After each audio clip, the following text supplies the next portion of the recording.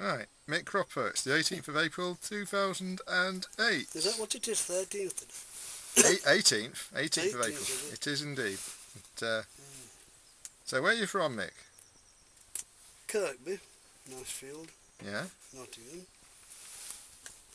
But moved to Biddulph 2 years ago in North Staffordshire, where I had a flat belonging to a housing association, Beth Johnson. Nice flat, nice neighbours, very expensive to keep though, and very boring. And rather than nurse a waistline, I thought I'd do something that would keep me fit, active and interested, and that is living on a boat.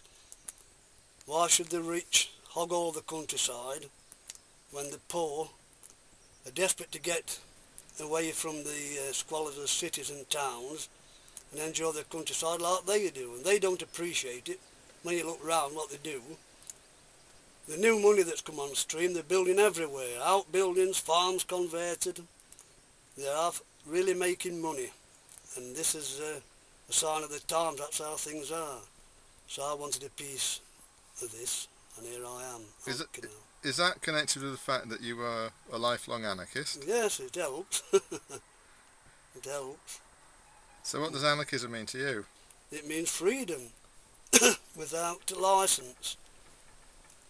Try and treat other people as you would like to be treated yourself, and also your environment, your immediate environment, look after that, which I do. And that's how things are on this canal. I'm not the only one. There are other people that think like me but don't call themselves anarchists. So are there elements of mutual aid between the boat owners yes, then? there is, yes. Such as what? Well, putting it crudely, scratch my back and I'll scratch yours. They helped me to move this boat because there's no engine and gearbox. And I helped them if they wanted dog taking out or some wood chopping up or something like that. And this is how it works out. Okay, is it a lonely life then, or a social life? It would be for some people. It can be social. They go on each other's boats and they tend to share alcohol or other substances, but me, I just prefer the solitariness. I'm that sort of person, and I like to come in with nature, and this is what I do. And I've got a dog, and she likes it, and we enjoy each other's company. And to me, it's what I should have had years ago, when I was a young person, when I've got more energy. But I've got to be content with what I've got, and I am. How old are you now then, Mick? 70. Yeah. You don't look it. Well, that's nice to say.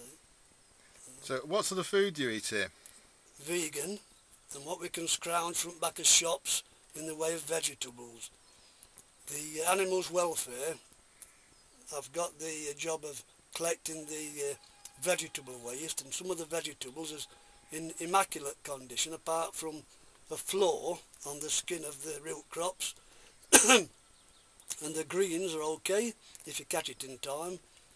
But we're in competition with the homeless. There's homeless people now beating us to it. Tramps, etc.